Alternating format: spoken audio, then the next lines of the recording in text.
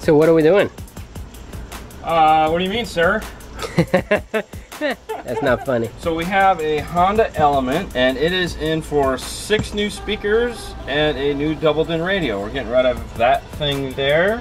Okay. And we're gonna replace it with this guy. So he likes the Sony because it has that really big display and that super big volume button there. So he picked this. Then we're gonna go ahead with some Kenwood 6.5s for the back and some components up here in the front. Now these are pretty cool. We're gonna talk about these in a couple minutes once we actually get to them. These are nice speakers. You guys always ask. These are a great midly priced? Is that even a word? Probably not. Midly priced speaker. So we'll use it in a sentence. There we go. Makes it real. Let's get to it.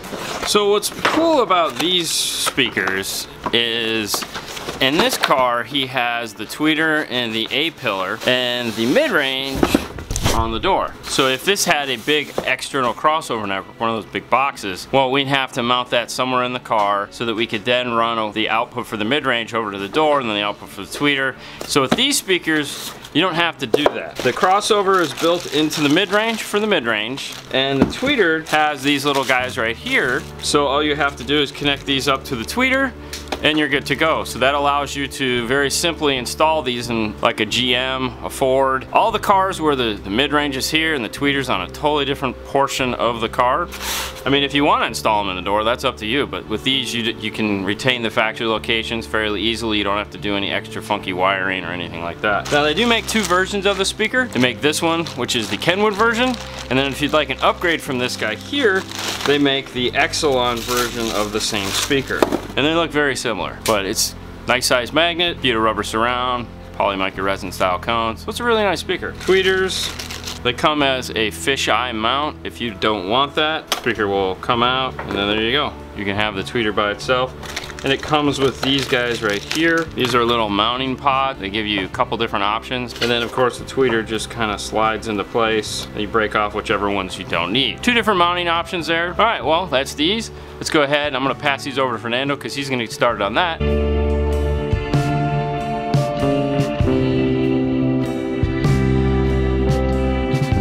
In the speaker, we have a 6.5 speaker, but the inside is like 5 1/4. Our speaker is not gonna fit for the terminal. We're gonna go and cut this part right here so the terminal can fit right in, and then we're gonna foam it and connect it.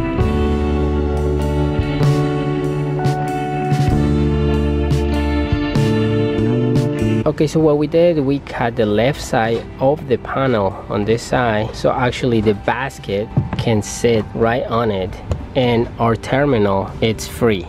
Make sure to put the terminal on top so it doesn't rest in any metal and causes problems. All right, let's go and put some foam and screw it in. Now the question is, which one is positive and which one is negative? So we're gonna go find out. Grab your plug.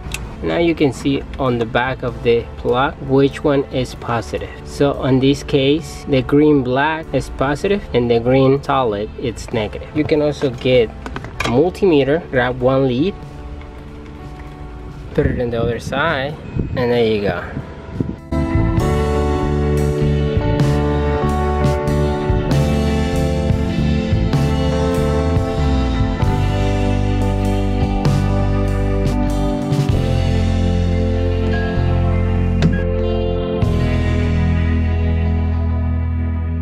In the rear speaker is the same of the front speaker. The good thing about this is the rear speakers we're going to put in here, they fit perfect. We don't have to cut nothing.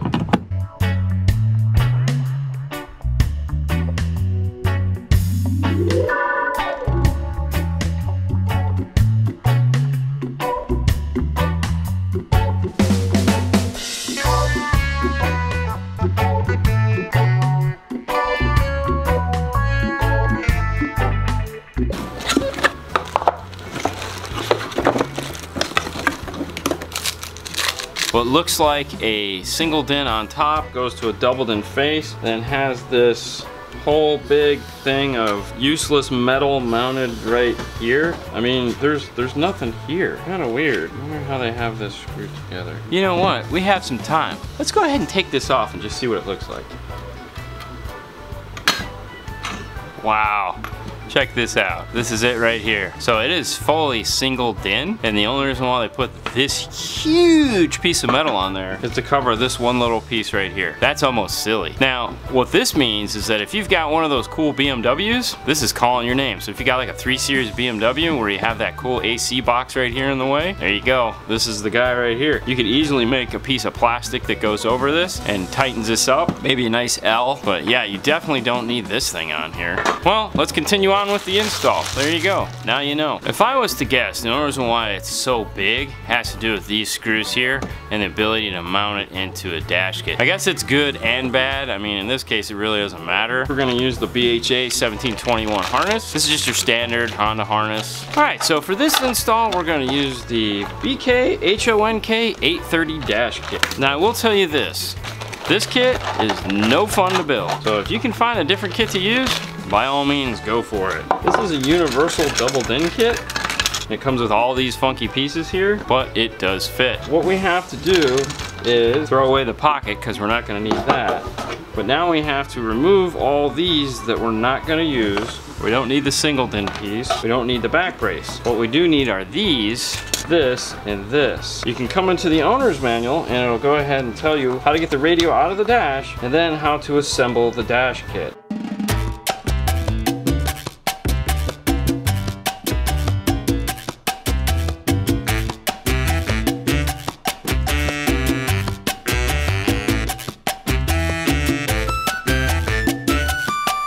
Check your gapping. That means it's time to get onto the wiring harness. Now, the Sony harness, believe it or not, is very similar in look and appearance to the Pioneer. It has this little L right here that the Pioneer has. Now, on the harness that plugs into the car, it has all the matching wires except this blue wire here. Now, the blue wire has become somewhat of a topic lately in the discussions of other videos. Like, what do you do with it? What is it? Do I need to hook it up? Well, this is a blue wire is an antenna wire. Now, cars don't typically have power antennas anymore. You know, antennas go they don't have that, but what they do have is amplified antennas, in that they're, because cars have short antennas on them to make the cars look more appealing, they have to put a booster in there to increase the AM/FM reception. What you want to do is take this and plug it into the main harness and see if there's something on the other side of this wire. So we'll do that real quick right now. And there's actually a wire on the opposite side of it here. So what that's telling us is that this car has some form of an FM AM booster built into it. This doesn't have a blue wire on it. Like Pioneer, Kenwoods do, they don't always work depending on the model radio you have. To be safe, what I like to do is just connect the blue wire in with the red wire. If you have an actual power antenna that moves up and down, go ahead and connect it to the blue-white wire if you need to. But a better option would be to put an actual toggle switch in so you can just turn it off, because nowadays most people don't even listen to the radio, so there's no reason to even have the antenna up. The red wire is the accessory and it just turns on and off with the key, which is all we need that antenna booster to do. Now, the reason why we don't like to hook it up to the blue-white wire is because in some cars, Toyotas, Nissans, this wire can draw more amperage than the blue-white wire actually will supply. It makes more sense to hook it up to the red wire, which has more amperage output than the blue-white. Now that we have that done, the only other thing that's unique about the Honda is it has two orange wires here. We can go over in the car and check those, see if there's either one on that. Now, it is called a dimmer wire by name, but really what it is an illumination. And what it does is when you turn on the key, you turn on the lights, whichever wire supplies this with 12 volts is going to cause the radio to dim. Now, a lot of people ask, hey, when I roll my dash brighter and dimmer, my radio doesn't change. It's not made to do that. It's just made to see 12 volts and dim to its predetermined dim level. To find out which one of these is actually a dimmer as opposed to the parking light wire, we're going to go ahead and go into the car with a digital multimeter and see which one does that. So go ahead and plug the harness in. Go ahead and set our meter to DC volts, which is the V with the line and the dots beneath it. We'll connect one end of our probe to ground, and then we'll connect the other end of our probe to one of the wires, and then we'll just go ahead and turn on the lights. This one does give us 12 volts, a solid 12 volts. When we turn on the lights, go ahead and turn them off. We'll go to the orange-white wire. We'll go ahead and turn that on. And as you can see, it's a smaller amount of voltage, and that has to do with the variable dash lights. So in the dash, you can turn up and down the brightness on those lights. This is going to be the wire that's going to supply that. What we want to do is hook up to our orange wire. Now, some kits don't have an orange and an orange-white wire. A lot of them just have orange or they just have orange-white. Honda is unique in that it has both. At the end of the day, if you hook up to either one and you have the intensity on your dash turned up fairly high, it's gonna go ahead and dim the radio. All right, so now everything is pretty much straightforward from this point on. We have our 8 speaker wires, whites, grays, purples, greens, and what that is, white is driver, front, gray is passenger front, green is driver's rear, and purple is passenger rear. Yellow is constant 12 volts and or also called memory. Black is ground. We just talked about orange and we just talked about red, so we're good. On the Sony plug, it has all the same colors. We're just gonna marriage these guys up. So our harness is all set and ready to go. Now what we wanna do is go ahead and get our Bluetooth mic installed, and while we're at it, we'll go ahead and pull off the A-pillar, take a look at that tweeter location, and figure out how we're gonna put some tweeters in this thing. So the first thing we want to do is get rid of this little riser that it has sticking up. Get it down to the flat surface. Next, what I'm thinking we'll do is we'll take this mount here and we'll make a piece of plastic that goes across here. We'll go ahead and remove these 2 sides here. We're not going to need those. We'll just do a mount like that. Then we'll put some foam on the front of this so that it couples with the actual panel.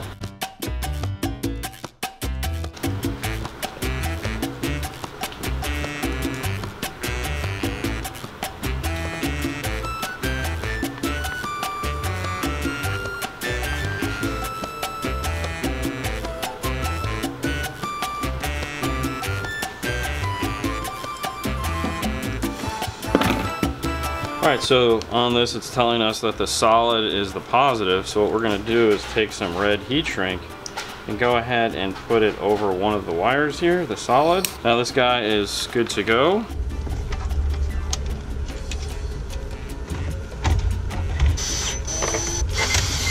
Alright, so what we'll do is we'll go ahead and set the radio up real quick. Go into general, go ahead and shut demo off, clock adjust. We'll set the time. We'll go into display so it matches the dash. We'll select source. Alright, we're good. Now all we gotta do is finish putting on this last piece of trim. This guy is done. And we're done. Yep. So let me explain what's going on. Today, I'm out in Tampa at an AudioControl training. The rep firm that represents AudioControl flew out, a guy named, hope no one locked the keys in the car, brought in Chris Bennett. Chris Bennett works for AudioControl. Now, the purpose of this training is to educate us on AudioControl products like the DM608, 810, and all the other fun stuff. So we're here today to hopefully learn some stuff that we don't know. Let's go have some fun.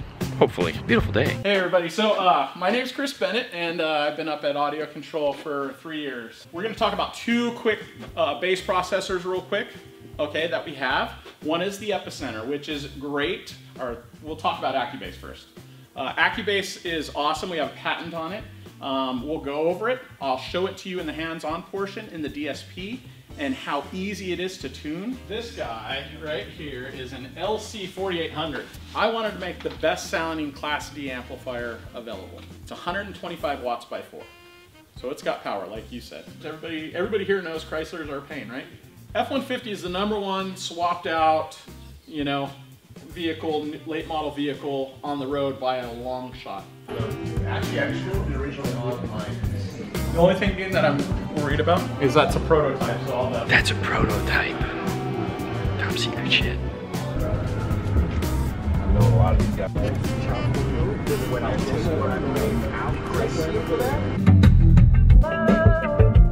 Bring the action.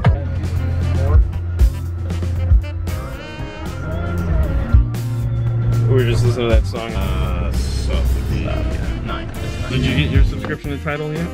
No, not yet. So we just had the conversation. He likes his center here, and you like your center there. Because I always set my centers up for here. I always set my. And there was that big debate the other day, and I'm sitting there going, well, I've always set it up for here. And I'm like, no, you're crazy. It's gotta be there. We had that same fight. Yeah. Because he said if you're sitting, it should be there, and I said no, it should be there. Right. It should be the center of the couch, or the center of the stage. Right. And I asked Mo from Iasca, who's the head judge for the world. Yeah. And he said you can do it either way. Correct. But I'm a fan of the center here. And I don't dislike it. I just have always set it up for above the gauge cluster. And it was just funny because and after that big argument, because I'd always just done this. And then after that big argument, I was like, you know what? The next car we did, I set it up for there just to see, and I still like it. You still like it there? I still like it there. I mean, to me, I like it there. I think the center gives you a more of a, like you're somewhere. Like well, it's more at, concert. It's like because yes. she would be here. She Correct. Wouldn't be there. She wouldn't be there, and you're sitting off stage. Yeah. And his thought, and probably my thought, is that we always just sat in the middle of the room, so it always sounded like it was in front of you. Yeah. So therefore, it should be in front of you, even when you're in your car. All right, guys, I hope you enjoyed that. It's just a little glimpse into what we did today at the Audio Control training. Now, if you'd like to actually know more about Audio Control, you can check out their website at audiocontrol.com, or check out the live chat we did Saturday, December 16th on YouTube, right here, where we talked with Chris Bennett. Some of you guys asked questions. So definitely check that out. It's a great supplement to this, so you guys can actually see some of the new products that we're introduced to. We talk about a lot of the cool new things that Audio Control has coming down the pipe. So definitely, if you've watched this, go back and watch that. You guys have a great night. On to the next one.